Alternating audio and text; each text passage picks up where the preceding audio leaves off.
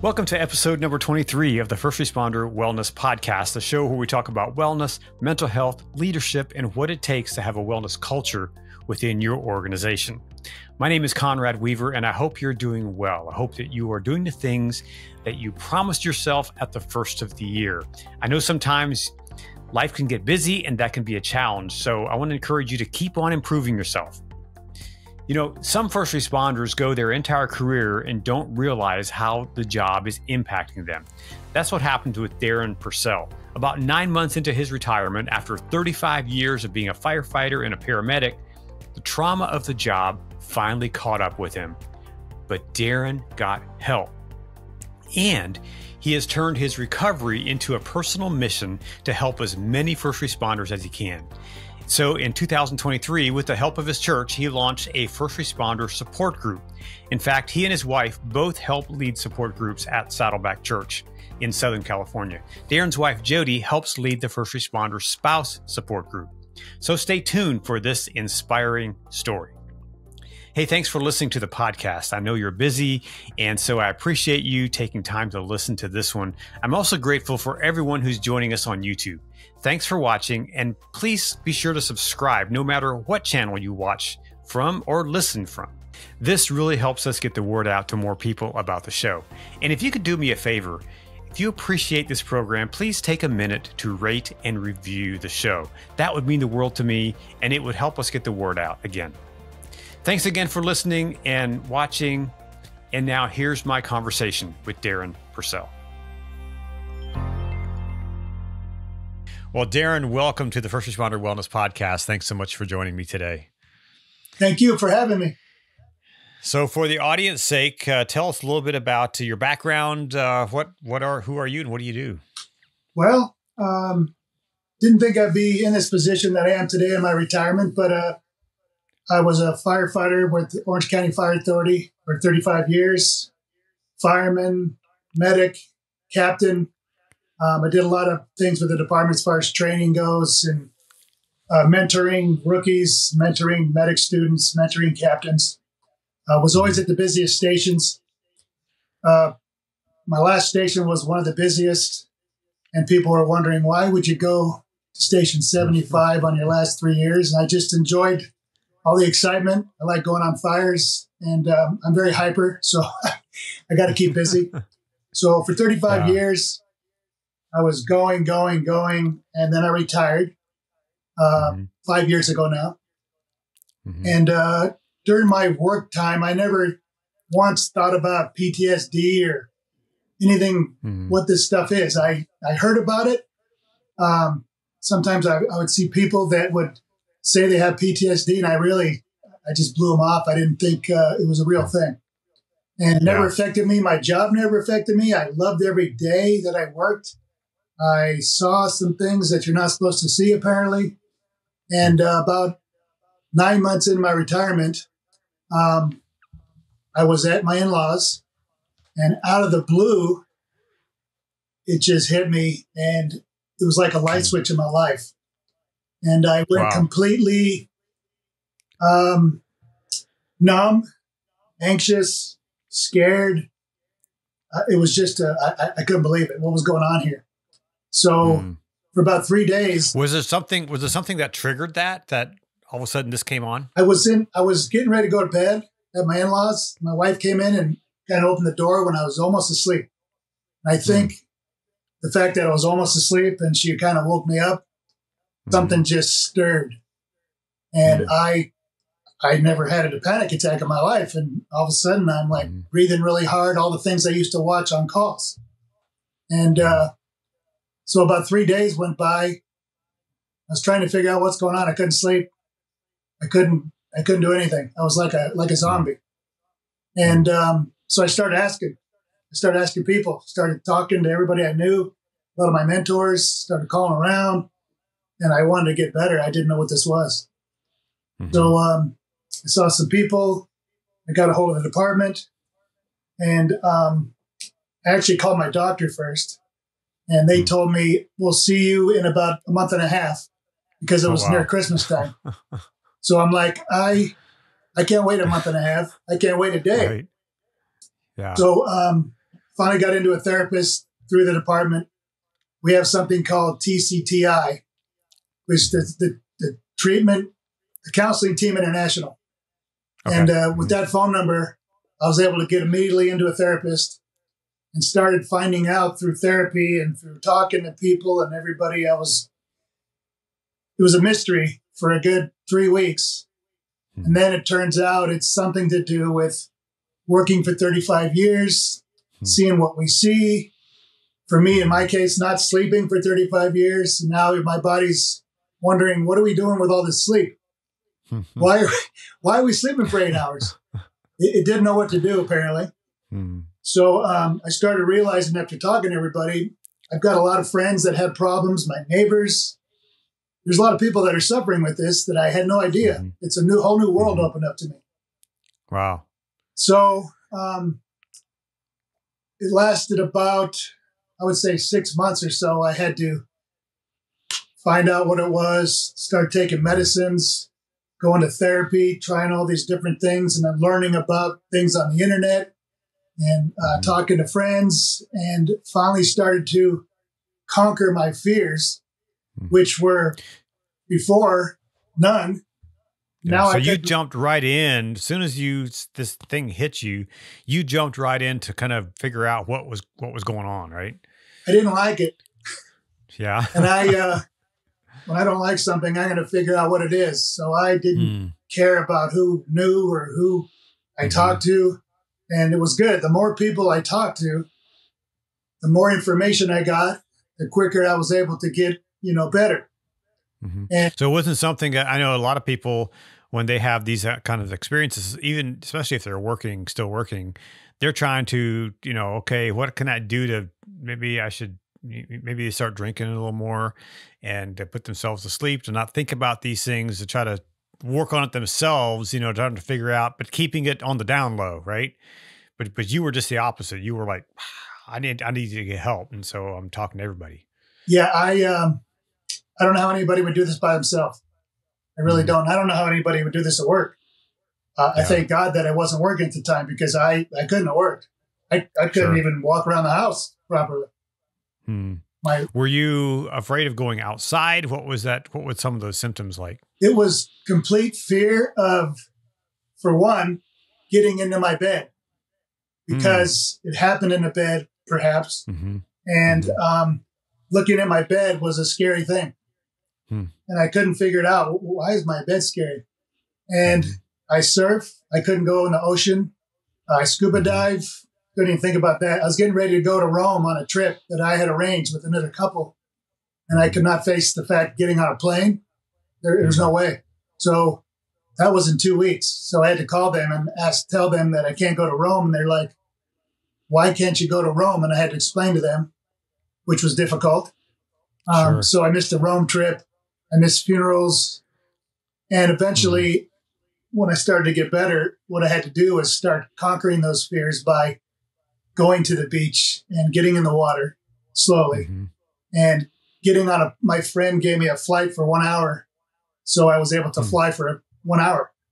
And then that turned into 2, which turned into now I'm okay. So I just basically had to go to all those fears, which I didn't have before, which were fake. They're just in your mind. Yeah. What were some of the other things that you did? You mentioned you went to therapy, you did some medication. What was that combination that really was successful for you? For me, I believe the fact that it was a mystery to me. It's assumed that you worked for 35 years. You didn't sleep for 35 years. You see the things you see for 35 years that aren't normal. And it really came back to me when one of the therapists told me, so you think you're going to work for 35 years and go on 911 calls maybe 8-9 times a day. It's the worst case scenario of their life. And you're going to walk in there and deal with those incidents and just come out of there unscathed. And that kind of made sense. There's something in here that's not normal that we see on a daily basis. And for some people, they're fine. They do the whole career and they never have a problem with it. Then there's the lucky ones like me who never thought they had a problem, and it's in there somewhere. So I had to find out first, what it is. What is this going on? And then two, how do I treat it? So therapy was talking about it, just getting it out, talking to others, and just the fact that you're talking to someone else who's been through the same thing, that really helps a lot because they understand, because not too many people understand, which I didn't understand what this was. And then medicine is big. First responders do not like taking aspirin. We do not like taking anything. And that was the hardest thing for me, was to take something that, what if I become an addict? You know, I don't, we all think medicines are bad because we see what it does. Because you've responded to those scenes, right? You've seen that. Yes. And it's somewhere in here. We don't like medicine. It's a common thing. When I first get new people that I talk to, I'm not taking any medicine. So medicine's huge. When you're sick, you need medicine. One of my buddies told me, Darren, right now you're sick. You need to take this medicine. As soon as you get better, you start weaning off. If you're taking it then, we'll talk about it. And it made sense. Okay, I'm sick. I'll take the medicine when I'm not. So medicine and therapy. And there's a thing called EMDR, which for me, it didn't work because I don't have a certain incident that happened to me. It just was accumulation. Okay. Just accumulate. Yeah. There are guys that it's really good for. And it works well for them. It brings you back to the call and it kind of desensitizes it. And I tried that. That didn't work. But it was just I think for me personally, it was the fact that I didn't know what it was at first. And then I found out what it was. And then I found out how to deal with it. It just took a while to go through all that.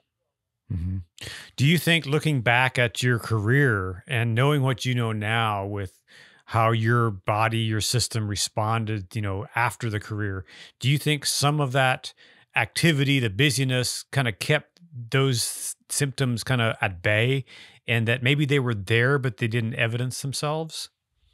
100%. When I went to work, my day was planned and it was busy. So I didn't have time to think about these kinds of things. And on my days off, a lot of first responders, we're all the same. We're wired the same, type A personalities. I knew what I was doing on my days off every single day. I had a plan. When you asked me, what are you doing Wednesday? I knew what I was doing Wednesday. I went for 35 years like that, like a robot. And I'm sure that had something to do with it. When you finally slow down, nothing's going on, your brain has time to relax. Then it goes, hey, wait a minute, we've got some issues to deal with. So I did have a couple things just before I retired. I had some heart palpitations one night on duty. And looking back, that's probably when it was starting to happen. I didn't think about it at the time, but now that I know what I know, that's probably was the start of it about 4 months before I retired. Wow. And so how long was that process to where you feel, you know, when you first had that incident and then you kind of got to a place where you were healthy once again? How long did that process take? What I tell people is right now, I'd say I'm 95% cured 95% of the time, because there are times when it comes back, but now I know how to deal with it. Sure. You have the tools to do that, right? When I had it before, I didn't know what to do. So I would just panic. So it took about 9 months for me, which apparently is quick. A lot of people suffer for years. One of the guys I talked to was doing NyQuil for 10 years just to get to sleep. Wow. So for me, 9 months, it sounds like a long time, but apparently that's pretty quick because I hit it head on and talked to everybody I could as quick as I could. And that's what worked for me. Yeah. Now I know that you're a person of faith, and we're going to get into the work that you guys are doing through Saddleback Church. Do you think that had something to do with your recovery in this? That happened. What really happened was when I became sick, and during that 9 months, I kept saying to myself, I always tell people when they have a hurt to use it, but I never had anything like this to share with people. I've never had a problem that I was able to help other people with. And once I went through this, I now get it. So there's a lot of people out there that need this help. So I made a video for the department and told my story. Mm-hmm. And so now, unfortunately, every station has my poster in it with, if you need help for your head, call Darren. But so people would start calling me, guys that I knew for a long time, mm-hmm. and they'd ask how I was doing. What they're really asking for is, let me tell you how I'm doing. Mm. So I started getting a following of first responders from our department and other departments. People started calling me. And so I started getting this group. And then I need some more people. There's probably more people out there. And Saddleback Church is huge. So I figured, well, maybe I can go to Saddleback Church and get some more people. Mm-hmm. So I went over there and started talking to some people, and I got a hold of a guy named Rex. And Rex told me, well, why don't you start a support group? A what? So I was like, didn't know what that was. Mm-hmm. That was probably 2 or 3 years after I got better.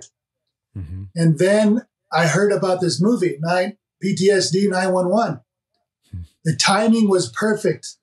You just happened to be out here in Orange County looking for places to show your movie. I just happened to be starting a support group at Saddleback Church. I got a hold of you. We talked. We set the timing of your movie to be my opening of the support group, mm-hmm. and things have just taken off from there. Hmm.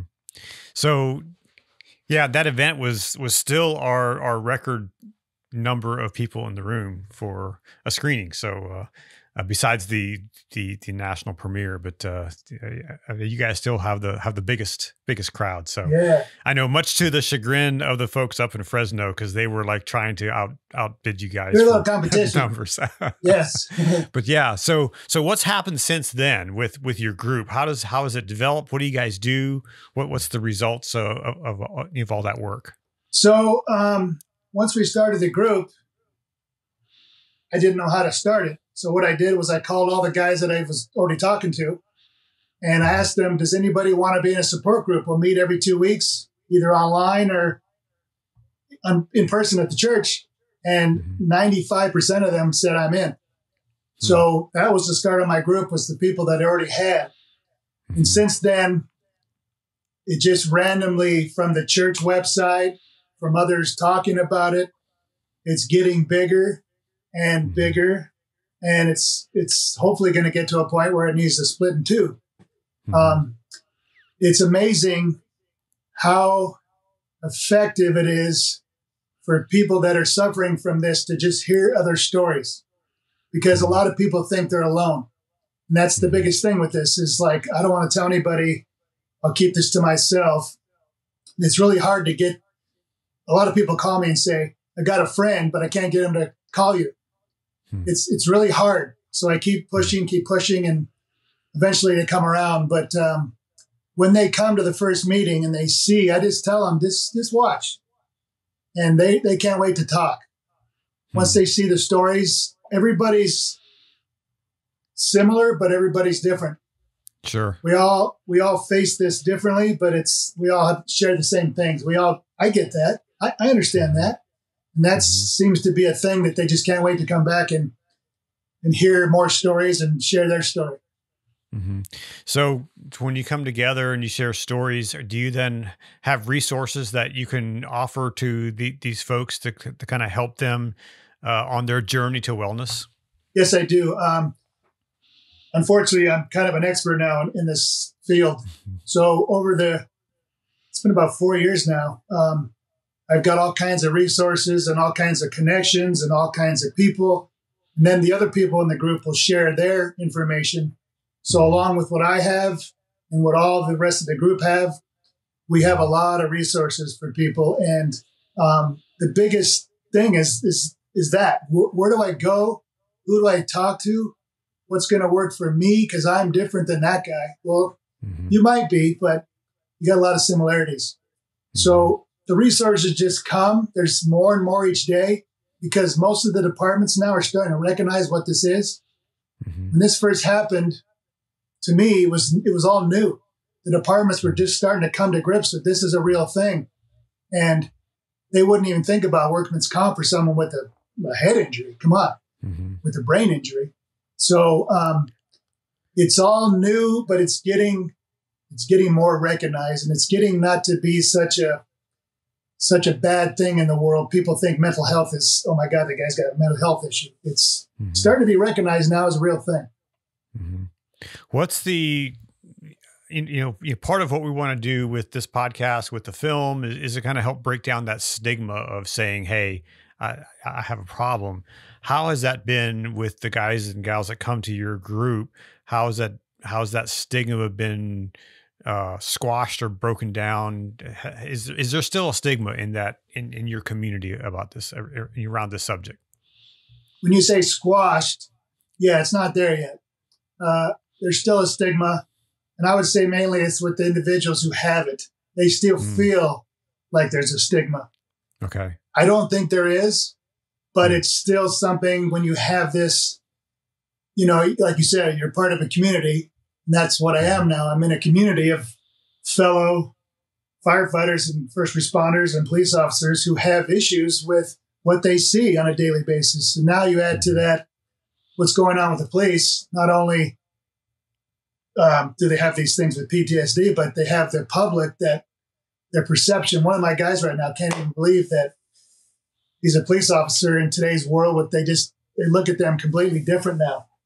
And that's one of his biggest issues is he goes to work and feels like he's, being ridiculed all day by the public. And that's a difficulty for him. Sure. But sure. Is it squashed? No. Is it getting better?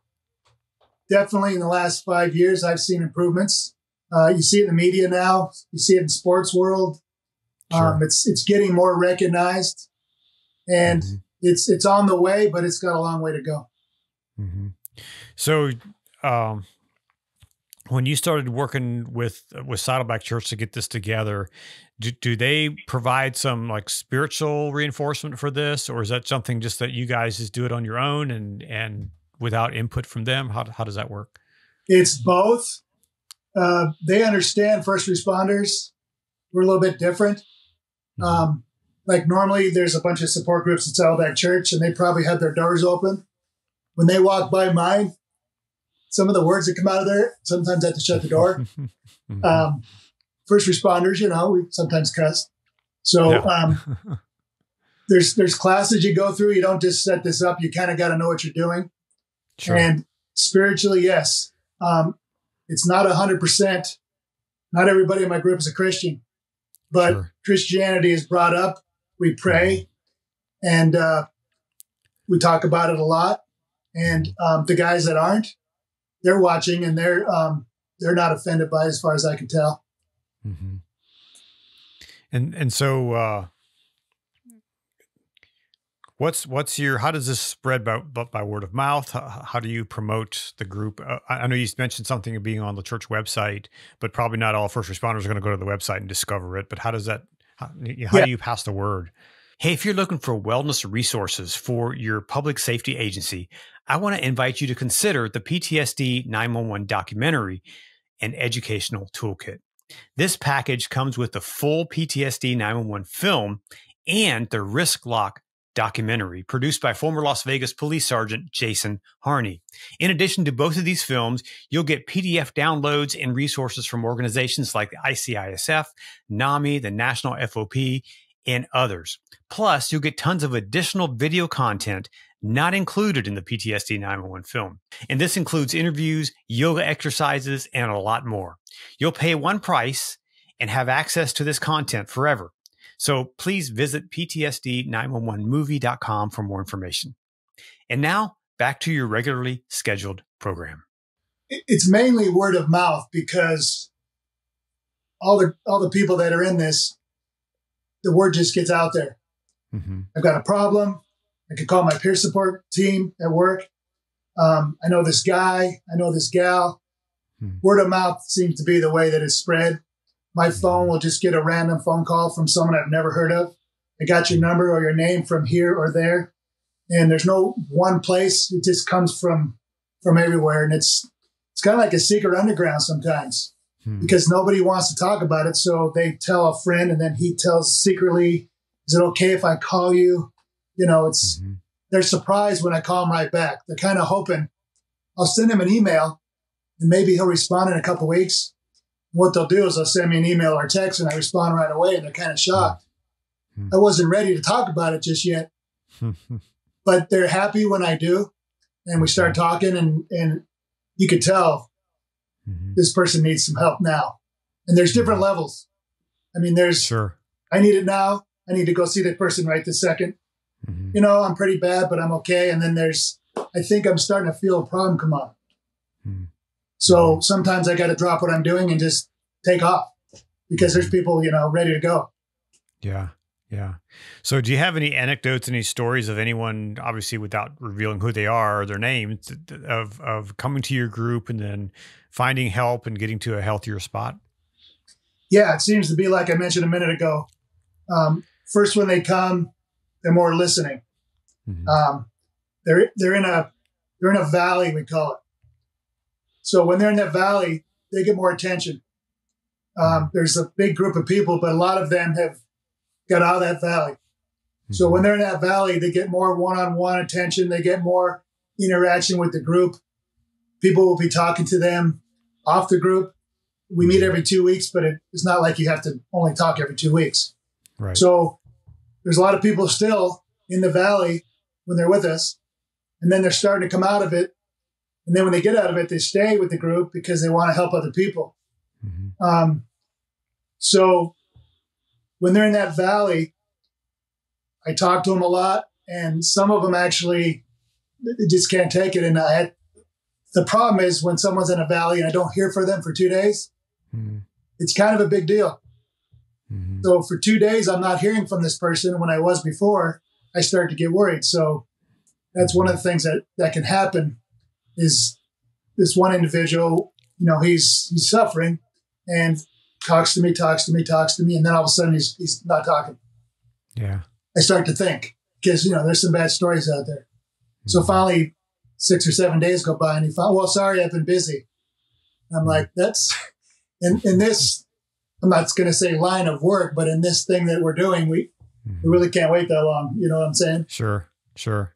Yeah. So how important are those kind of personal connections and people reaching out and just, touching the other person, virtually through the phone or through, how important are those kind of connections? They're huge because sometimes there's a police officer, for example, and I can't answer his questions. The other police officer can. Maybe there's a forestry firefighter who has problems with another forestry firefighter. They seem to have a better connection. Maybe one guy's suffering from anxiety where maybe another guy doesn't have anxiety. He's got depression or he's got something completely different. We all have something, but it's all different, but it's all the same. It's kind of hard to explain. You know what I mean? It's like when they say you have anxiety, that means you have anxiety. That means you have depression. That means you have a problem. And that means you're not normal right now. That means you need to get help right now. So anxiety has a lot of different meanings. And so all these people that are on my group, some of them share a different bond than perhaps with me. So that's what's great. We have a text chain with phone numbers and we can just reach out to each other. That's awesome. So what's this mean for you personally, just to be a part of this, to be a part of facilitating this? How has it impacted you? Well, I say it a lot. When I retired, I didn't picture this part of my life. When I was going through it, I vividly remember walking around just wondering to God, why are you doing this to me? It was like, the worst time of my life. It was the deepest pit I was in. And I just, why was the biggest question? Why? Now I know exactly why. I had no clue what these people were suffering with. I wouldn't have been able to help them. As a firefighter, you love helping people, but this is a different kind of help. And for me, when I get a phone call from someone new, it's the most exciting thing to know that I understand what they're going through and they can actually talk to me about it. Because before, when I worked, I had no clue. I would have called them a big baby. Come on, man, suck it up. a lot of people over the years have told me that, suck it up. Well, you can't just suck it up. It's not that easy. I wish it was. This isn't something I wished upon myself, but now that I went through it, I'm thanking God that I went through it, because it's one of the best things, looking back, that I went through now, because I'm able to understand what it is someone's going through and how to help them. And they know I understand. You can't explain to someone what this is exactly. It's a lot of changing parts, a lot of moving things happening. And, but once you go through it, you get it. And to me, it's one of the best things that ever happened to me. Wow.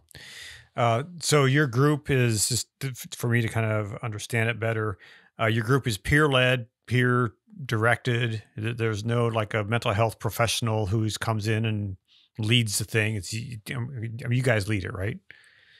We have myself who leads it, and I have special guests. You were on my support group one night. I have different people that come and talk. We have subjects. Sometimes I'll show a subject about how to sleep better, how to relax, something with the Calm app, things like that.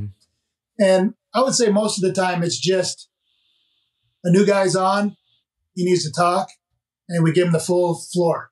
It lasts about an hour, hour and a half, depending on what's going on. But most of the time it's fluid. It's based on what's going on that night and who's having issues that night. And there's no real structure to it as far as that, unless there's a guest speaker. I try to let him go first. So him or her go first so they can get that out. But it's very fluid, and I like it that way. Yeah. Awesome. So if someone is watching this or listening to this and they're like, hey, you know what? I think I need to do that. What should be the steps that what should be some things they think about before they launch a group like this? If they want to join one, or they want to lead one? If they want to lead one, perhaps in their city, wherever they're at.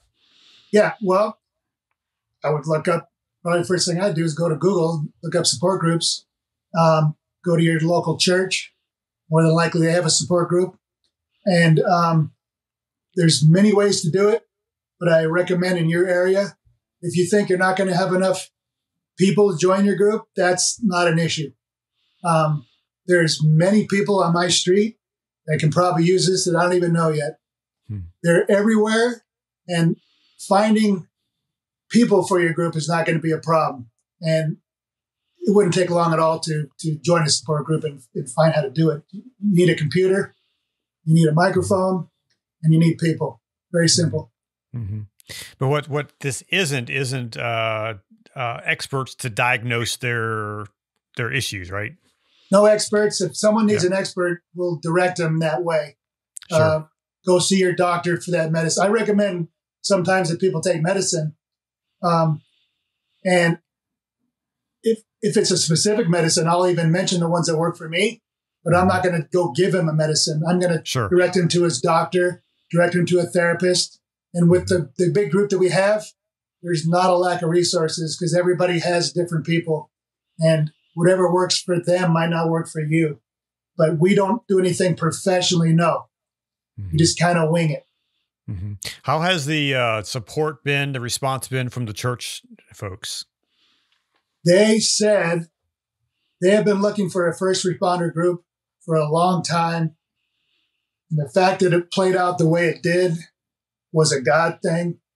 And that they're very happy because now they have what they've been looking for. They said for the last 5 years, they've been working on it. And I just happened to come knock on their door one day out of the blue.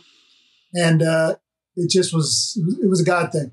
And then the fact that we got a hold of you and your movie, the timing, it was definitely meant to be. Yeah. That was a powerful night, that screening event there at Saddleback. It was a really powerful event, and I really appreciate all the work you did to help make that happen, and of course Rex and his team as well to kind of support that. So I think I mentioned to you, I hadn't seen the movie, and I started promoting the movie, and the word started getting out, and then I started thinking, I hope this movie's good because I have some people coming now. Yeah. So thank God it's very good. and it was very powerful. And now you can actually watch it on different ProMeds, right? Yeah, it's available on Amazon. It is out for the public on Amazon. We're going to also launch it on some other channels here soon in the next month or so. But it is available on Amazon. In fact, today we're recording this on Thursday, January 4th. On Friday, January 5th, we're actually publicizing this publicly. Tomorrow, it's going out across the world to announce this. So when this podcast comes out, it'll have been out already. So if you go to Amazon and just search PTSD 911, all one word, you can find it, and it's available for a small rental fee or download fee. People can access it there for individual use and for home use. And the film is available, and we have sold it to more than 70 first responder agencies around the country. We've had all kinds of agencies, from communications departments to police departments to kind of Department of Justice, the DOJ of Wisconsin, DOJ of Ohio. They bought it for the whole state. So we had some organizations like that purchase the film and to use it. And the cool thing is, it's not only the film, it's the film itself.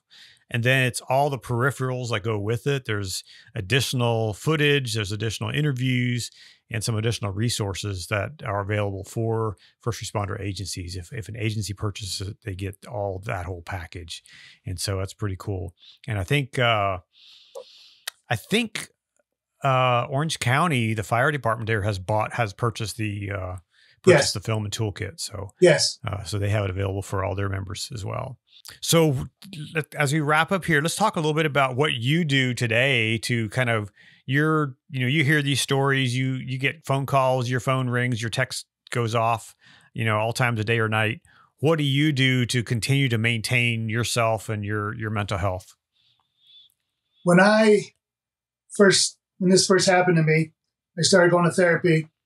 I started taking medicine, and she told me, you went from structure to not structure. And it's not good for a lot of people, just that fact. I've found a lot of people that retire have issues just from retirement, let alone the fire department side. So when she said structure, I thought, well, I better get something to do besides playing, which I do a lot. I surf and I scuba dive and I golf and basketball, all those things. There's more to life than those. So I became a leader for a high school group of boys. So that was the first thing I tried. I did that for about 2 or 3 years. I started noticing some of these boys have mental health issues as well.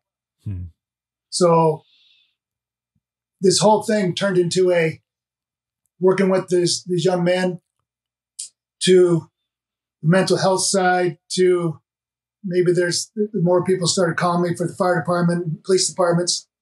And it just led me to this support group. So I've tried a couple times to get off a teeny little pill I take. I take a small little pill every day, and I think it's just that it's up here now. The fact that I know it's there and I take it, it just makes me feel better. So I don't mind. People have heart attacks. They take heart medicine, so I probably don't need this medicine, but I just take it because it makes me feel normal. The fact that I'm talking to people all day about this keeps me sane. I've learned how to deal with the different things that come up when they do. And just knowledge is power, and sharing is power, and God is power, of course. And the people that call me, sharing my story with them and them sharing the stories with us together, it just makes this thing all work. You can't be alone. It's the biggest thing. I've always got friends. My best friend would call me every day when I was in trouble. And one day he stopped calling. Why is Mike not calling me anymore? That's when I knew I was better. When he stopped calling me each day, I knew I was better. And I just continued to be better. And there are times it just comes back for a couple of minutes. But now I know what to do when it comes. I don't want to talk about it because I don't want to be there again ever again. But you just deal with it the way you deal with it. and it's part of life. And like I said before, 95% of the time I'm good. Once in a while I have some issues, but I learned how to deal with them, and it's part of my life now. Mm-hmm. If you could go back 40 years and talk to your rookie self, what would you tell yourself? I wouldn't change a thing. Every day that I went to work, I loved it. I don't really think there's anything I could have done differently. I do know now that probably I would tell him the way we deal with those calls is we just joke about it with each other. Mm-hmm. Back when I started, there was nothing about first responder wellness. And I think now, the new people coming on, if I was a new rookie now, which I know a lot of rookies that are starting, it's treated differently now. Sure. But as far as when I started and when I ended, there's really nothing I could have done differently. I think people are just wired different. Mm-hmm. And for some reason, even though I thought I escaped it, it's in there. Mm-hmm. The way it came out was unusual. Most people have a slow onset of these symptoms. Mine was like from this to that. Yeah. I don't understand that part of it. Mm-hmm. But I wouldn't do anything different. I had a problem because I would be in Hawaii sitting on the beach thinking about what's going on at work. Mm-hmm. That's not normal. That's a good thing, though. I mean, you love your job that much that you're in Hawaii on vacation thinking about your job. So I wouldn't change it. But I think, luckily now for the new guys coming on, it's different and it's treated differently now, and they have a lot more resources. Mm-hmm. So for me, I wouldn't have changed a thing. Mm-hmm. And it's a good thing that there's more resources and there's more, hopefully a little less stigma, a little easier to say, hey, I think I need to see somebody. And I know we're not there yet. And for some places we're pretty far from that. Yeah. And it kind of depends on where you are in the country and what town you're in and what the culture of that agency is. Because that's what it takes. It takes a cultural change, a shift in how we think about these things and how we feel about them. Even in my small group in Orange County, the different agencies still handle it completely different. Some are all over it, and some are still learning. And the ones that are learning, the guys have a lot harder problem getting the help they need. Yeah. What's in your group, what's the mixture of, are the primarily firefighters, or are there also law enforcement involved with this? Yeah, it's probably 90% fire and 10% police. And we give them a hard time about it. We say, you can talk to Joe over there about it. You two can go in your little corner and talk your police stuff. We all joke about it. Yeah. Do you think it's harder for law enforcement to talk about these things than it is for fire? I don't know. I just know that because I'm a first responder, the majority of my people that I deal with are fire. Mm-hmm. The police side of it probably have their own groups. And some of the guys that join me have just got a hold of me that way. Mm-hmm. But no, I think it's the same. They have different issues than we do, but it's all the same stuff. It's dealing with things that aren't normal. Yeah. And do you guys hold this? I know like in like AA, they're really, I wouldn't say secretive, but they're really careful about, it's, you don't talk about what goes on. You don't share who's there, that kind of thing. You guys keep that confidential as well. It's totally confidential, but there are people that let me know individually. If you want to tell my story, you can say my name, whatever you want to do with it, because I want other people to know it's me. Mm-hmm. But the majority of us, we're in my group. It stays in our group, kind of like Las Vegas. Yeah. Yeah.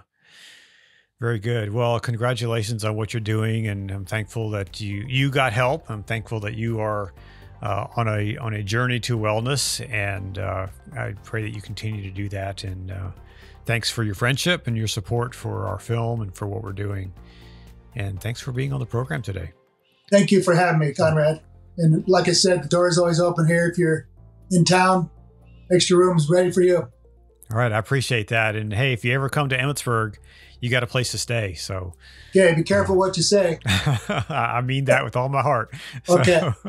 We always look forward and enjoy hosting people here. So, and I'm just, 2 blocks away from the Odd House. So, that world famous pub on the corner in Emmitsburg. For most firefighters have heard about it. So, yep, I have to. Hey, thanks, Darren, for spending time with me today on the podcast. And thanks to all of you who have taken time to listen, to watch, and especially those of you who have left a review. I really appreciate it. And if you haven't, please do so. I want to be sure I'm bringing content to you that you want to hear, and your reviews help. And I'm serious, if you're a first responder and you're ever coming to Emmitsburg, Maryland and need a place to stay, reach out and we'll be happy to help you if we're available. And please remember that you are not alone. If you need someone to talk to, you can always dial 988 for help. Be sure to tune in next week for another interview with an amazing first responder leader. Until then, be well, take care of yourself and those around you, and go out and do something great in the world.